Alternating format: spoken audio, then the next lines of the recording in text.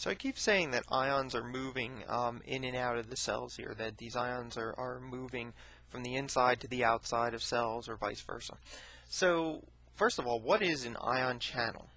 Because they have to be moving somehow, and the way that they're moving is through channels. So what is an ion channel? Well, ion channels are pore-forming proteins that help establish and maintain a small voltage gradient across a membrane. So they're small pore-forming proteins that help establish a voltage gradient across the membrane, and this allows the membrane to be selective about what molecules can enter the cell and what molecules are excluded from the cell. So basically what the ion channel does is it allows certain things to enter, and it allows and it prevents other things from entering. So it allows some level of control over what the contents of the cell is. So they're pore-forming proteins, and that's important. They're proteins, okay? And there's not just one simple ion channel. There's actually many different types of ion channels, and I have 4 listed here. And these are probably the most important types of ion channels that you might come across. The first one is called a passive or leakage ion channel.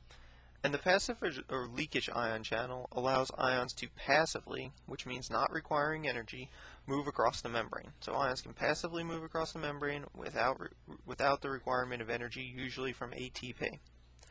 These leakage channels are selective about what ions can pass through. So remember I said before, the ion channel allows for some level of selection.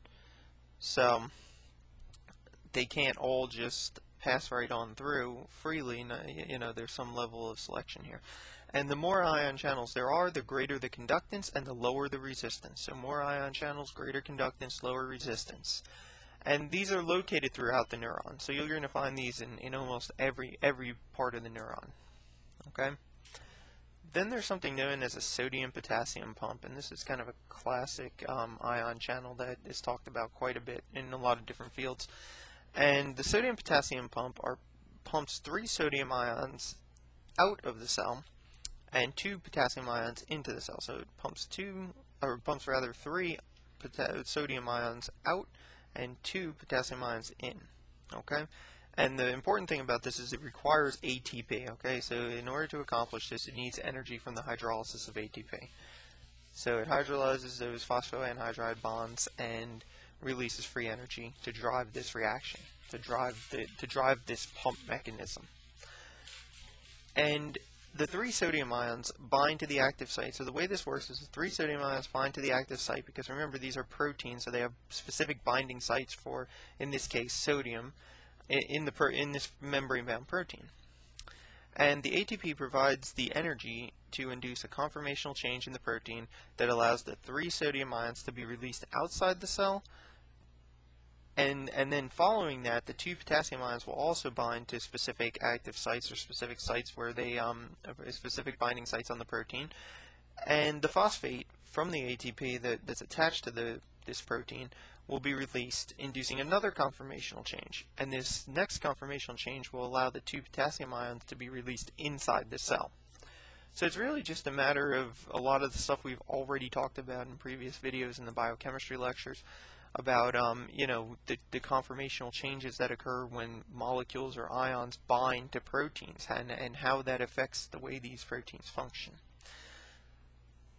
So the next one I have here is called voltage-gated channels, and a voltage-gated ion channel will open in response to changes in membrane potential. So these channels are located in the axon and the axon terminal, and the way it works is the channel is initially closed until a sufficient change in membrane potential induces a conformational change. So again, a sufficient change in membrane potential crosses the membrane, induces a conformational change in this channel, this protein, opening it and allowing the ions to flow in and out.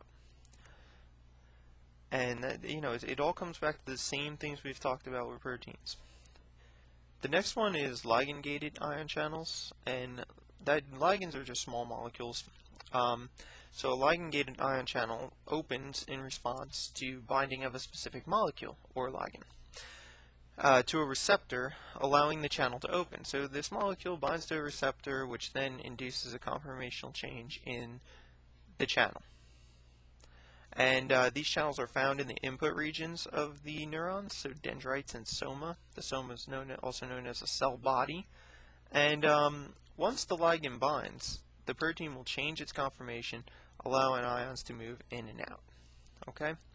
So pretty much the same concept as the voltage-gated ion channel, only in this case we're talking about a specific small molecule binding to a receptor as opposed to a change in membrane potential. So those are the four main types of ion channels and what an ion channel is.